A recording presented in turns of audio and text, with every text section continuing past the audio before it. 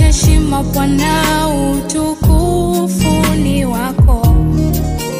Wenye uhai wanne wanakuabudu wakisema mtakatifu ni wewe.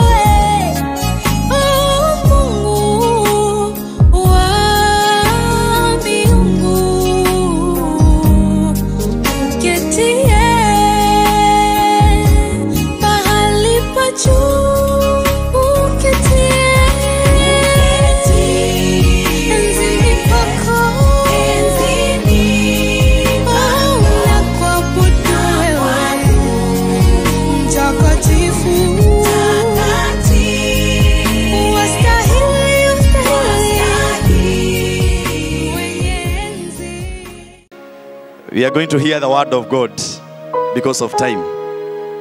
Battles of destiny. Battles of destiny. That is going to be our sermon briefly. But let me just make a brief prayer. Father, in the name of Jesus, I give you praise. I give you honor this morning. Thank you because of the opportunity to be in your house to speak to your people. Lord, I pray that you may anoint my tongue to speak in clarity, to speak in simplicity, to speak with great authority and with finality that comes from your Holy Spirit. For this my prayer in Jesus' name. Amen. I minister with a church known as House of Refuge Evangelistic Ministry, abbreviated as Horeim. Those of you who are fond of watching MBCI TV, there's a program that comes every Saturday known as Ask the Ministers of God. And by the grace of God, my spiritual father is the one who conducts that program. He is known as Apostle Dan Gishimu. And by the grace of God, from this month, I will also be ministering in that program in the MBCI. I'll also be ministering in another one we call Light Beyond Boundaries. Yeah. So we thank God for these opportunities. And as time goes by, I know when these people will be handing over, because they are elderly people, when they'll be handing over to us, the people will be whom we will be going to seek so that we can minister together with them. It is not the people who are out there. They are the people you see seated here. So MKUCU is not just any other Christian union. This one is an altar, which I believe, as long as you position yourself the correct way, this altar produces generals of the kingdom of God. Hallelujah. And therefore, as you come to serve God, I'm saying this for the sake of the incoming leaders. As you serve God here, be encouraged that you're in the right place and you are taking over from the right people. In Jesus' name. Now, battles of destiny. It is important to note that destiny is something that you cannot dare to ignore in as far as your life is concerned. And because of time, I'll just define briefly what destiny is. I may say destiny, it is the purpose why you live. It is the reason why currently you are not referred to as the late. We are still referring you with your right name. Because there is a purpose that God expects that you're going to achieve. Destiny, it is God's mission and vision on earth through you. It is what God intends to do here on earth through my life and through your life. Because God is a spirit, and therefore he must seek for a physical entity which he is going to use to achieve his purposes here on earth. But apparently it happens that there are areas where human beings are fought and defeated. It is in this area of destiny. There are 3 areas where human beings are fought. 3 battles in the life of a human being. That is the personal battle. Battles from within yourself. Sometimes you feel like you want to serve God, but there is that discouraging voice that comes not from your friends, not from your neighbors. It emanates from within you, and it discourages you that it is not a person like you who can serve God. Those are internal battles. And at this age, those internal battles are rampant. You are in campus, but there are still some internal voices speaking from the inside you, convincing you that you are not the type of people that can lead people in worship. You're not the kind of people that can preach and people give their lives to Jesus. Those are internal battles. And it is my prayer today that God shall release his spirit upon you to be able to overcome all those internal battles in the inside of your spirit. That is the level number 1 of battles. There are also what we call family battles. Battles from your background. Battles from where you come from. And these are battles which you are fought by people whom you know very well.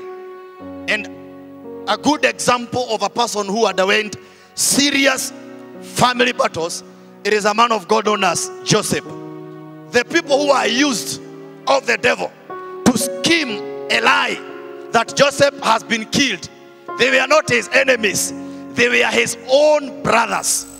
So sometimes in the course of seeking for your success, in the course of seeking for your identity in Christ, there can come battles from your family members. But it is my prayer today that God shall give you wisdom to know how to handle some of these people who will come seeking to discourage you. Because you cannot disown your father and mother. Neither can you disown your brothers. But sometimes they can be used to make sure that you don't become that which God has called you to become. But it is my prayer today in the name of Jesus Christ that all those family battles which you may be undergoing through, God is going to give you wisdom and to give you grace to be able to overcome them and still to maintain a close relationship with those family members. Hallelujah. The last area where now our sermon is, it is what we call now the battles of destiny. Satan seeks to fight you, not because of anything else, not because you have wronged, not because you have committed any error, but he is in passionate hatred with what he has foreseen that you are going to become in future.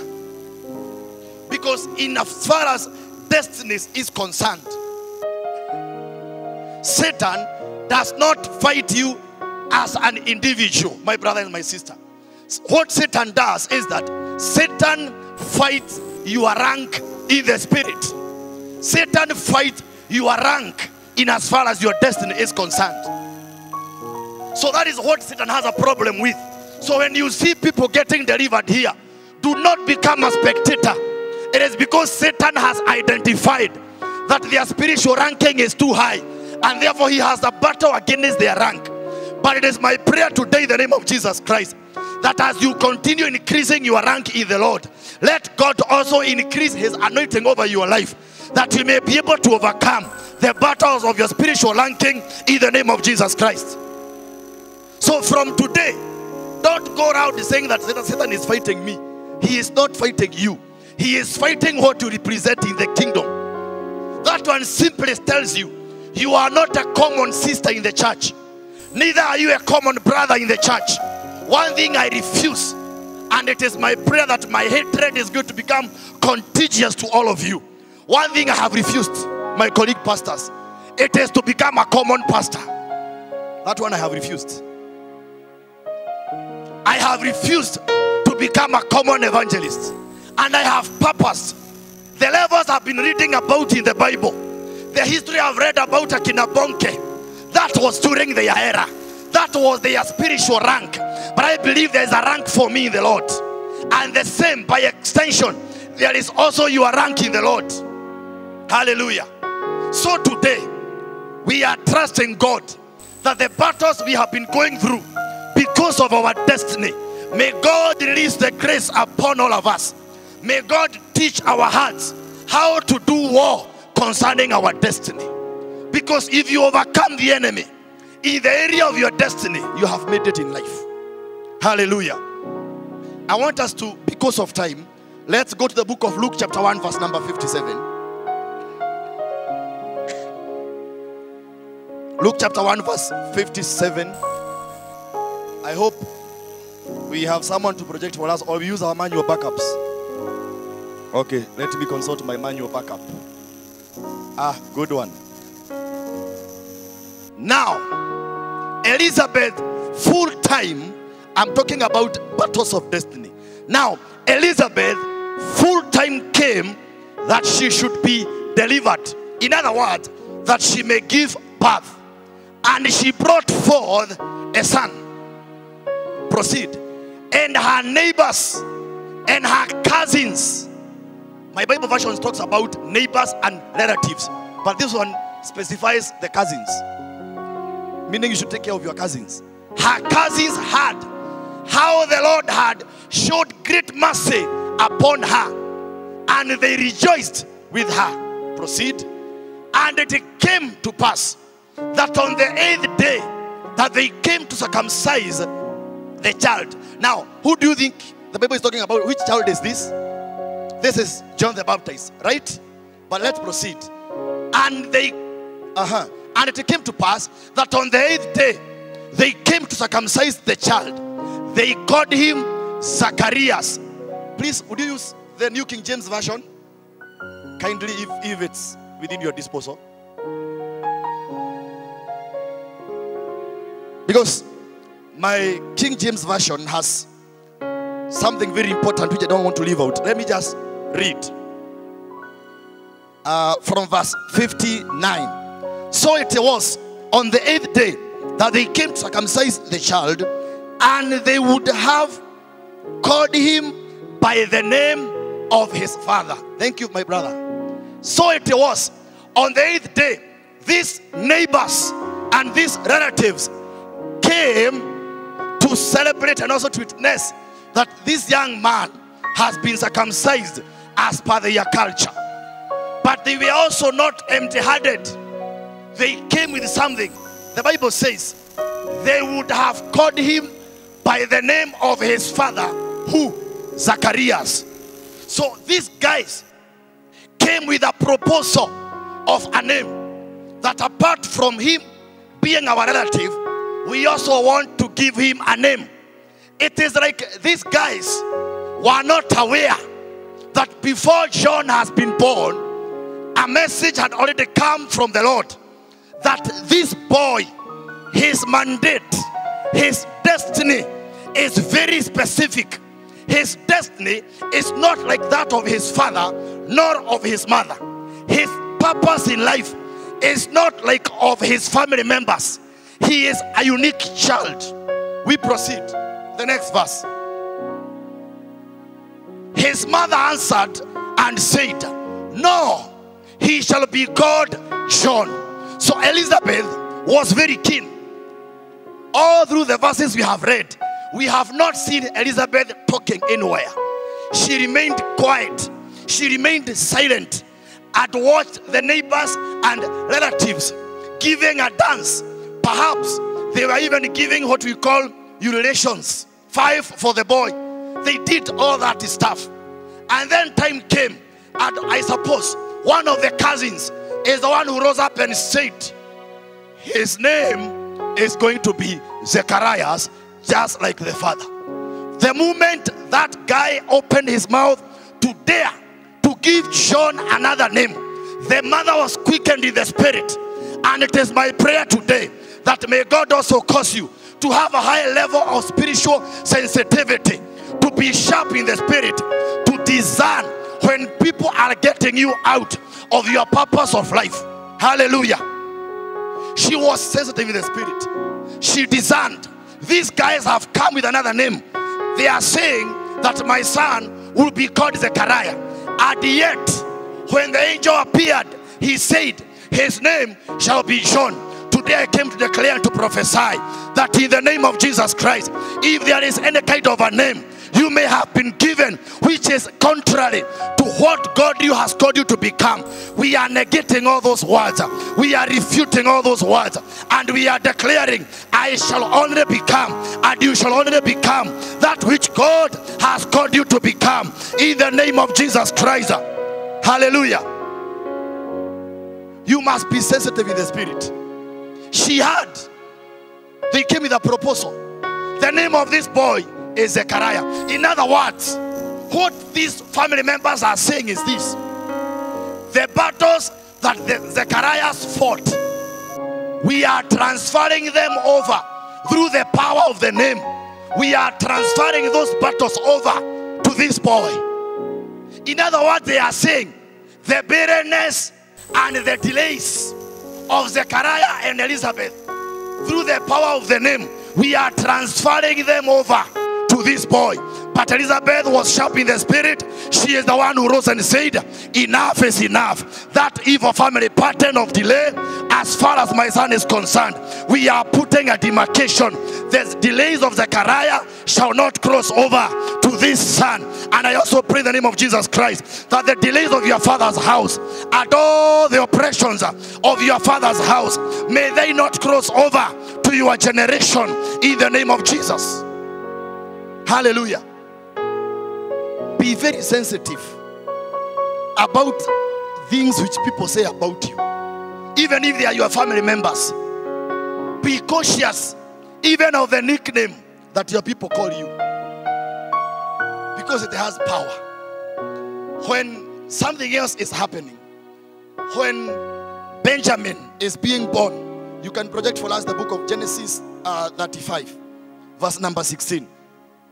I want to show you something very sensitive, that sometimes even your closest family members, even your beloved boyfriend, if you have one, or even your girlfriend, they can be used of the devil sometimes to kick you out of your purpose in this life.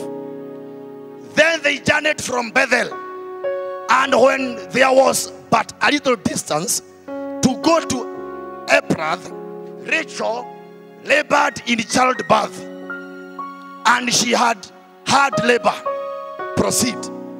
Now it came to pass, when she was in hard labor, when things were not good, when things were tough on her side, when pain was too much in her heart, she spoke. And what did she say? Okay, these are the midwives speaking. They said, do not fear, you will have this son also. Proceed. And so it was, as her soul was departing. In other words, as now she is dying because of pain and because of stress, she began to speak words to this small boy that she is giving birth to. And she said, she called his son Ben-Oni, meaning the son of pain. And then the Bible adds something immediately after. Rachel called her son the son of pain. She passed on. Before anything else happened, the husband is the one who came over, and he said, no, you shall not be called Ben-Oni, because it means the son of pain, but you shall be called Benjamin. Hallelujah. So the father here was also sensitive, and he was a man of the spirit. And I pray that in the name of Jesus Christ, the young ladies who are here and are preparing for marriage, may God connect you to a man who is of high spiritual sensitivity, that when things are not okay in your family, he will be sensitive in the spirit, and he is going to speak as a prophet of your house. Hallelujah. The husband is the one who spoke and said, no, you cannot be called the son of pain, you shall be called Benjamin. Those of you who have gone to Bible school, I believe you know Paul, the apostle of Jesus, Paul, the greatest author of the Bible, especially in the New Testament, he was from this tribe of the Benjamites. Meaning Satan had already foreseen that we are going to curse the destiny of this young boy by calling him the son of pain, so that all the generations that are going to be birthed through the channel of this son of pain, all of them are going to be people that are full of pain. But there came a man, and he said, no, you cannot be called Ben-Oni, you shall be called Benjamin. It is my prayer today, in the name of Jesus Christ, may God open your spiritual understanding and your spiritual eyes, and begin to see the areas where Satan has been attacking you. Hallelujah. Ladies who are here, I am trusting God that none of you has got calling to celibacy. That is the calling not to get married anyway.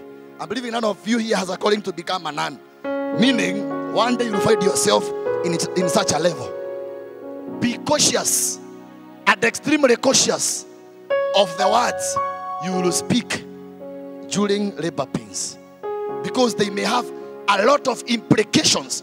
They may introduce a lot of battles to that child whom you will give birth to. Mom Faith here is a doctor, so I believe she knows, and she can tell you that giving birth is not a walk in the park. It is not bread and butter. Brethren who are here, respect women. Hallelujah. Now, there are three sources, because of time, where you can be fought from. And I have said, Satan will not be fighting you as an individual. He has a problem with your rank. Like now he had a problem, and a serious problem with the rank of John the Baptist. He knew this is a forerunner of the Messiah who is coming. Therefore, let me convince the neighbors and the relatives to call him the name of the father, Zechariah, because it carries with it some spirit of delay. Remember, Zechariah and Elizabeth had taken prolonged time to give birth. So if the boy was given the name of the father, there was to be an immediate transfer. And it is my prayer that in the name of Jesus Christ, may you never become like the person you are named after, especially if there are people that are not born again. Hallelujah. One thing I said is that I shall not become like the people I am named after. Why? I did a research and discovered all of them never died a natural death. They died an untimely death, and most of them were killed because of blood issues. And therefore I said, I shall not become like this man I am named after, that good name. Now, there are areas where Satan can fight you. Area number one, it is what we call the crowd factor. The crowd factor. The crowd factor. Crowd ni kama vile muko, umati wa watu. We are talking about battles of destiny, and we have looked at how they can come even from people whom, let me tell you something, guys. The people to cause you to mess up, if you are born again Christian, the young men who will cause you to fall in fornication, they are not in club image. They are not anywhere in Kiandutu. They are right here. Because Satan will introduce, when Satan wants to destroy your destiny, he will not introduce a demon. He will introduce a man who has a demon. Hallelujah. And that man may come in a serious suit, speaking in other tongues. He will not always come with ragged, and I have no problem with the ragged trousers anyway. He must not come wearing ragged trousers. He must not come speaking the language of the heathens. He may come speaking the language of heaven. Naongea vitu nyororo nyororo. Naanza kukushika shika, uko na nywele tamu. Ni God. God ya wapi? Unaelekea kumalizwa. The crowd factor. Because of time, we may not read, but we just project Luke chapter 19 verse 1 to 14. Verse 1 to 4. It's about a man whom we all know. Luke chapter 19. The rich man who was a tax collector. Jesus entered and passed through Jericho. Proceed. And what happened? There was, now behold, there was a man named Zacchaeus, who was not just a man, but was a chief tax collector, and he was rich. The next verse. And he sought to see who Jesus was. Meaning, this rich man has got a vision, has got a desire that I want to see Jesus. And not just seeing, but having an encounter with Jesus. But there was a problem. But he could not because of the crowd. For he was of short stature. before we get to the before we get to the area of being of a short stature, we are at the first point of because of the crowd. As you continue in the pursuit of your destiny, some of the battles which will be launched against you, they may come from the crowd. And the crowd is not a good thing. Crowd is a typology of the many sins which may be hiding in the deepest part of your heart. This crowd is a typology of the very many unforgiveness cases that are filled in your heart. Some young ladies are unable to move towards their destiny because she was heartbroken. That's a crowd in her life. She cannot get to her destiny because there is between her and her destiny, there is a big crowd of heartbreaks. Pastor me, I want you to pray for me to be filled in tongues. Ukianza kumuombea, Bwana anakuja uso. We don't receive the Holy Spirit with a full face. Just relax. Msana haizi relax. Mekuja uso hivi. I've gone to schools and you are praying for students. Namuuliza, hii shida yako ilianza lini? Mbia, unaona mimi nikiwa class 4. Tulikuwa tumeenda games. Kijana mwingine hapo nilikuwa nampenda, akabaia mwingine maebe, mimi akaniacha. And I know the same could be happening here. You are in campus, second year, that year, but you are still holding on to your high school, what is this called? Primary school boyfriend. Umemushikilia na roho, you're always cussing the guy. By fire, hakuna fire inaenda. Hakuna. Release the guy. Let the guy make progress. Follow Christ. Be passionate about your destiny. Care less about the crowd. Hallelujah. So from today, I beseech you by the mercies of God, learn to let go of bitterness and malice from your heart. Learn to release. Don't be a person who carries a lot of baggages in your heart. You know very well that right from the time you did your KCPE, Kenya Certificate of Pencil Events, your desire was to become a high school teacher. Then you went to high school. And in Form 4, when you are just 1 week to starting KCSE, a teacher gave you 2 strokes of the cane. Ukachukia ualimu kabisa. Ukakuja hapo ukafanya, you brought confusion here. You went to the school of hospitality. You're always doing supplementaries. Because part of your destiny was to become a teacher. Lakini juu ulikasirika na huwezi samehea, ukaenda huko. That's why there's confusion in your life. Learn to release. So that is number 1. Crowd represents a lot of sin standing between you and your destiny. Sin can introduce unending battles. Learn to be a person. Some people today are very good in worship and in praise and in giving. They have no problem with all that. But just there, tell them to repent. Munakosana. Or even tell them to go before God and seek for forgiveness. Hawana statement, lakini mwambia wape pesa. Anaongea tongues hujawahi sikia hata wewe mwenyewe. Zingine kali, zile deep, concentrated tongues.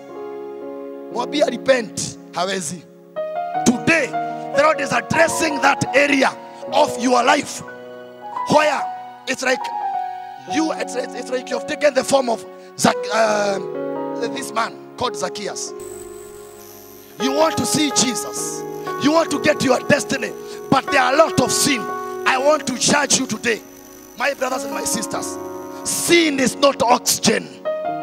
As you move round and round, sleeping about with any man or any woman, thinking that everybody else is doing it, I want to assure you, there are some young men of substance and some young women of substance who have purpose in their heart. they shall not defile themselves. They shall keep on waiting upon the Lord. And it is my prayer, may God empower such for his own glory in Jesus' name. Don't be cheated simply because you are seeing it on social media. Everybody is into fornication.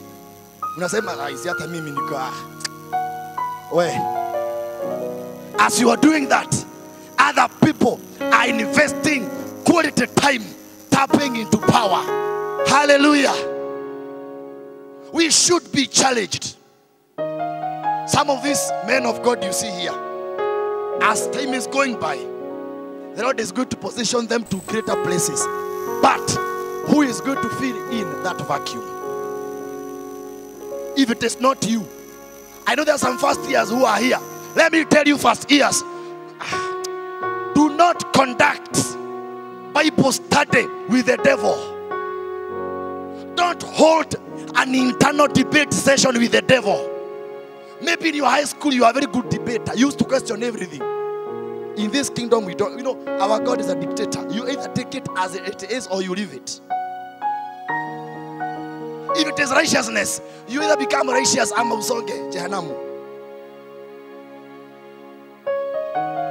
So don't be cheated by those who are in second year or even in third year or fourth year or whatever. A guy has ran away from the hostel where the parent paid. Now he has gone to Kiganjo and is cohabiting with a girl, and you now want to emulate. May God punish the devil. May God punish that devil.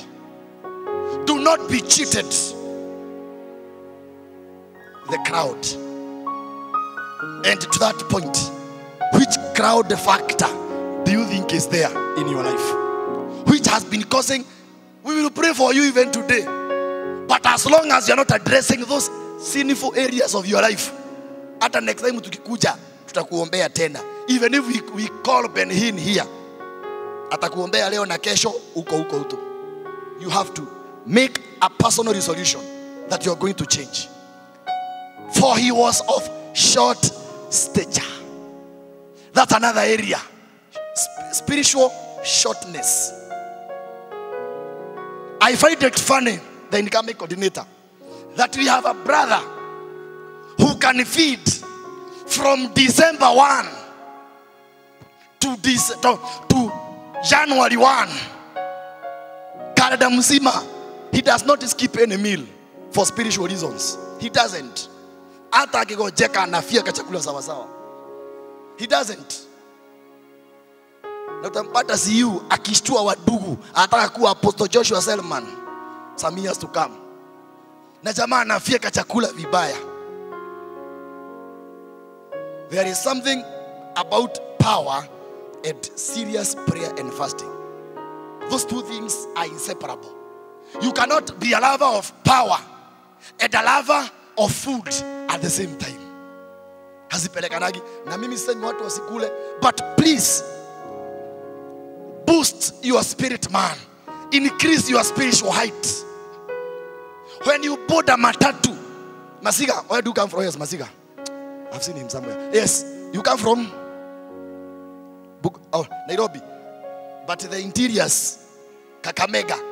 I don't see how Masiga can board a bus from Nairobi to Kakamega and you don't at least witness Christ to the person next to you. At least umhubirie. Sio ushout uongee tu naye mambo ya Kristo. But there are some guys giving the pastor here and the mission coordinator sleepless night, apewe chance mission. Anaamini kuhubiri ni kushika hii mic. It doesn't work that way sometimes. Address that short area of your life. Zacchaeus was a short man. So that area where you are short, could it be that you are a good brother, powerful, full of the Holy Spirit, but in as far as morality is concerned, you are short? Ikifika ni mambo na self control, hawajui kusema hapana. Baadaye kuna wadugu hawajui kusema hapana. Ameokoka hata ameoa, lakini kasichana kakikuja hajui kusema hapana. Nasema kila kitu ni ndio. And it is my prayer that in this congregation May the Lord raise young men and women who are going to develop ability to say no, especially to sin. Hallelujah. So that the labor that was labored by these leaders who went ahead of us, it is very painful when some of these people come and they discern in this CU ile nguvu tuliacha majamaa waliondoa, because they can tell. They can tell. I tell you, when you go to a place where there is development, you don't have to be you don't have to wait for a prophet to prophesy. Unajuaga tu. Spiritually you're able to discern. Hapa kuna mambo mengi sana inaendelea. Anyway, because of time, let us not talk too much about that. Another area where battles can come from. I know you want to go for lunch. This is what we call spiritual vagabondism. Being a spiritual vagabond. Vagabond simply means a person without a home. Wewe uko tu hapo katikati. Huna mbele wala nyuma. There is just project for us, please. Luke chapter 10 from verse 30. Hey. Okay. Then Jesus answered and said, a certain man, the guy is not even being defined who he was. A certain man went down from Jerusalem to Jericho. If the Bible is yours, underline went down. A certain man went down from Jerusalem, the house of bread, to Jericho, where the walls used to collapse and the water used to be bitter, and fell among thieves, who stripped him of his clothing, wounded him, and departed, leaving him half dead. Very many things are happening there. Don't even proceed to the next verse. Wacha ikae tu hapo. There was a certain man, and it's like he didn't have a home, because he had just come from from Jerusalem, and is now loitering aimlessly, heading to Jericho. This guy was not an evangelist. He was not a missionary. He was just a guy walking aimlessly.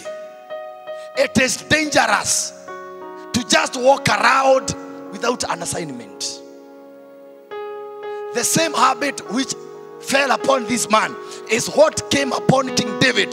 One time his men of war have gone for battle, and the guys are at the rooftop just walking aimlessly, loitering around the rooftop, and there the Bible says he saw Bathsheba. When you are just wasting your time, your spiritual time, you are not in prayer, you are not in the word, you are not in meditation, you are just there. That is how you start the process of going down. The Bible says a certain man went down from Jericho, from Jerusalem to Jericho. Jerusalem is the house of bread. So he is leaving a blessed city and is now heading to Jericho. Immediately after leaving the walls of Jerusalem, hata kabla afike Jericho, he fell among thieves. And I know today some of us, in the course of pursuing your destiny, you may have found yourself a kind of what I call a spiritual vagabond. Yani hauna kule unaelekea, uko tu hapo. You are just strolling around. And that is why in most cases, I always advise people, even when I was in the regime, my advice used to be one: when you are in the university, fellowship here in the CU. When you are at home, fellowship there at home. Have a father whom you can submit to. There are battles of fathers and there are battles of sons. And the problem why many people, when they come to campus, you find them being spiritual vagabonds. Today wako hii CU, next Sunday kanisa ingine pale, hiyo Sunday ingine wako kanisa ingine. By the time they are clearing campus, the guy is spiritually confused and contaminated. He has no stand. He is neither here nor there. If you want to get to your destiny, And if you want to overcome the battles of destiny, learn to submit under an authority. Hallelujah. How many still love me this afternoon? Learn to submit under a grace. Your pastor may not be the good, twanging pastor you watch on TV. But that man or that woman of God understands the nature of your destiny. Learn to honor him. Don't just walk around. The moment this guy left the abbot of Jerusalem, na akaanza kutembea tembea, the first thing which happened, and I know it may have happened to some of us here, he fell among thieves. What did they do? Thieves represent Satan, who stripped him of his clothing. Now, the moment you fall on the hands of the devil, he does not start with beating you and bruising you. He starts by introducing shame in your life. And then that shame will wound you. And it will leave you half dead. That is why you have heard some people, and I must say this anyway, they've been very good here in praise and worship, even at home, very committed, but sinning secretly. Meaning they have left Jerusalem, the place of salvation, the place of conquering the battles of destiny, and they have fell on the hands of the destroyer, who is Satan. And they continue in sin secretly. Sin has got an enticing nature, very enjoying nature, a soothing nature, a sugarcoating nature. Huyu pastor wenu, wewe fanya dhambi. Huyu pastor wenu hata haonyeshagwi. Hata ukilala kwa mweni. Now, okay, I have nothing against mwenis here. Hata ukilala kwa mweni na ukuje ushike mic Sunday, pastor ambani hata anakuja kanisa akiwa late, hata onyeshwa. Nenda nalala hapa Biafra, nakuja hapa kurukaruka. It appears nice. It's like, let us not be people that are playing hide and seek with this thief. Because the next thing he'll do, he'll make sure he holds your leg firmly so that you don't become that which God has called you to become. But it is my prayer today that in the name of Jesus Christ, let God arise. Let God expose all the areas where the enemy has taken hold over your life. And may he give you the grace. I came to encourage you that all is not lost. There is a hope. There is still a point of comeback. Hallelujah. There's a point of comeback. Satan strips you. What is the process of stripping? Like stripping ni kutoa guo. Pastor Kabada si mnamjua Salifanya wedding 2020 na tukaenda kama watu wa CU na tukampea gift guess what? Alishikwa mchana peupe. Alishikwa hivi. Hapa Thika, hapa Rwabo Club. Jamaa alikuwa amekunywa chakali. When you hear such has happened to me, don't be shocked. I started the process of moving from Jerusalem a long time ago. Ni vile hamjawahi jua. Ndio saizi mnanijua. Before you are exposed, my brother, my sister, before you are stripped, why don't you just take a strong farm and then take a U-turn and go back to Jerusalem? Don't wait to be ashamed. Don't wait to be frustrated. Don't wait to conceive his pregnancy. Ndio tujue you messed up. Turn back.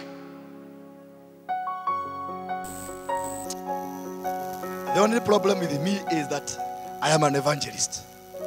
So at some time I must speak as it is. Because after all is said and done, after all these degrees have been achieved by you, what will come after that is judgment.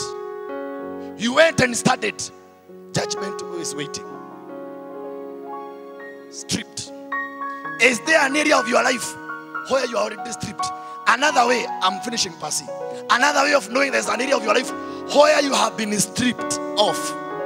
It is that area where you have got an irresistible desire.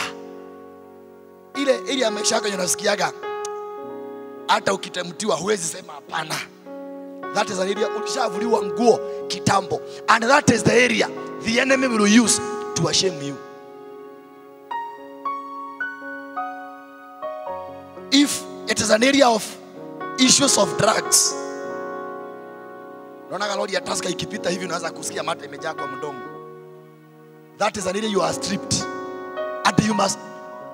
If today you discover I am stripped, as my good brother and as my good sister, don't be the number one guy to go and call other people to see Pastor Kabata naked.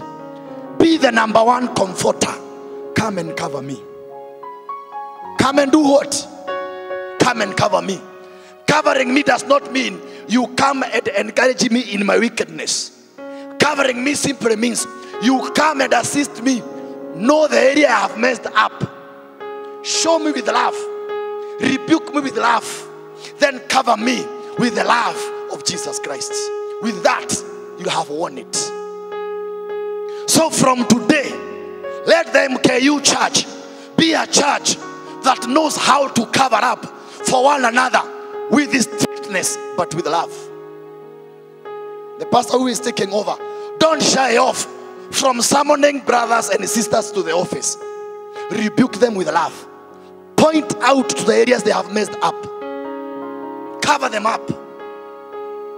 Ili siku watakuja kuanikwa, they will never blame you as their pastor, because you have played your part. And I believe the same was done by those of us who have come before you. That's what we did. We did our part. Those who got exposed, we shall never be asked if they never achieve their destiny. The next thing, after being stripped, unaachwa ukiwa uchi, wounded. Today, many people are unable to achieve their destiny because they are wounded in their hearts. You went around messing up and you got wounded. But the good thing is, there is still a point of comeback. The blood of Jesus has not lost its healing virtue. It still can heal you. It still can give you a point of return. This man was wounded, and then after all that, the guy was left there, departed, aliachwa. And I know today this service, there may be some young men and some young women that are feeling rejected, feeling hated. We came to remind you, even though your boyfriend may have come to a point of rejecting you, or even the people that were facilitating your academics, they gave up on you, there is still one who has not given up on you. There is still one who has got a future for you. There is still one who is still calling you back home. Hallelujah. Towards the end of all that, many people came and passed that young man there. The last one to come was the Good Samaritan. The Good Samaritan is an epitome of Jesus Christ. How he comes and collects you and heals you and gives you the zeal and the energy to move to your destiny. I came to tell you, sin and offenses and the heartbreaks should not cause you not to achieve your destiny. They shouldn't.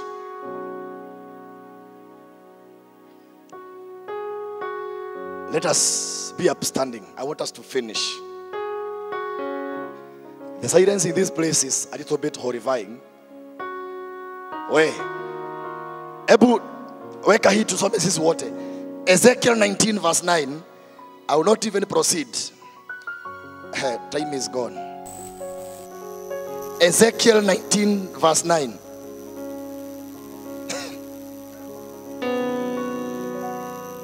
Try just to save time, please. We're talking about battles of destiny. The crowd factor. Nimeiongelea kuihusu. Which crowd is there in your life? I said Ezekiel 19 verse 9. The crowd factor. Crowd ni umati wa watu. Zacchaeus, after discovering he is short and he is also a crowd, he ran and climbed a sycamore tree. In MKU, we don't have sycamore trees here, but we have one tree called Jesus Christ. Ukipanda juu, utampata hapo. We have one tree, the tree of surrender. You surrender yourself to God, and He is going to handle you. The last one that causes people not to get to their destiny is what we call the caging force. You don't get to your destiny because there is a force of caging that attacked you. The Bible says they put him, I believe this is not the first time I'm talking about this here. They put him in a cage with chains and they brought him to the king of Babylon. The king of Babylon there represents Satan. They brought him in nets. Ile huwa inanikasirisha ni hii ya kumalizia. So that his voice should no longer be heard on the mountains of Israel. This is a prophet of God. He is on his prophetic assignment. He is an oracle of God, a mouthpiece of God. But there arose some guys that were jealous. Some people that had mad hatred towards what the guy is doing. They arrested him, put him in a cage with the chains on his hands and legs. And then they took him to the king of Babylon. In other words, they took him to the inner core where Satan operates. The main reason being so that his voice shall never be heard again on the mountain of Israel. But today I declare, as a servant of God, let God arise. May your voice always be heard on the mountain of MKU. Today I declare, may your voice be heard. Those of you who are musicians and ministers of the gospel, may your voice be heard in the mountains of Kenya. May your voice be heard. Those who are in business, in that mountain of business, let your voice be heard in the name of Jesus. Hallelujah. In the mountain of education, you came here to be heard. So if there are enemies attacking you from your village, so that the good news of your progress shall never be heard there, today God has given you power to be heard. Hallelujah. Because of time I will not move beyond there, but I want to ask, do we have any person in this congregation who is not born again? You know very well you have never come to a point of giving your life to Jesus Christ. And you are smiling at me very well, thinking that all is well. May I discourage you as an evangelist? All is not well without Jesus. Are you there? You may have backslidden. I am inviting you today to pray for you that you may receive Jesus. Before I call Pastor to come and conclude the service for us. Anybody who is not born again, if I don't ask that, kama kuna yeyote, of course I know people are used to songs, keyboard for them to receive Jesus. But I always say, nobody will be received in hell with a worship song. There's no place in worship department in hell. In hell there is gnashing of teeth. Karibu jehanamu, karibu. Wewe, hiyo hutawahi isikia huko kama kana wataenda. So, anybody who is not born again, you're there, you have heard about the gospel. There are some areas you know in your life, mambo umefinyika sawa sawa, and you would want that God may empower you. I want to call you here, and then I'll call Pastor, and he's going to pray for you. The areas in your life, the area of the crowd, there are some areas unajua dhambi zako zikipanga line hivi zinakuzuia hawezi fikia destiny yako, and you may want Pastor to pray for you that God may give you the grace. I want to welcome you here. Those who want to be prayed for, as I request Pastor Ambani to No, Pastor, you just remain there. Let me call Pastor, our incoming associate pastor.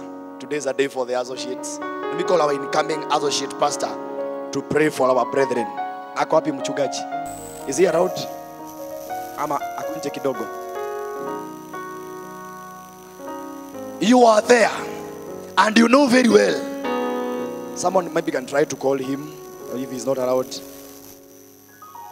We do not want maybe to breach the protocol, but there's no problem. I think for the interest of time, Pastor Ambani will just come in. Those who know very well, in as far as your destiny is concerned, the crowd in your life, the bitterness, and the very many things which we do not know, but you know,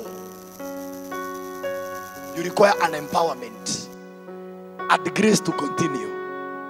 I am thanking God because men are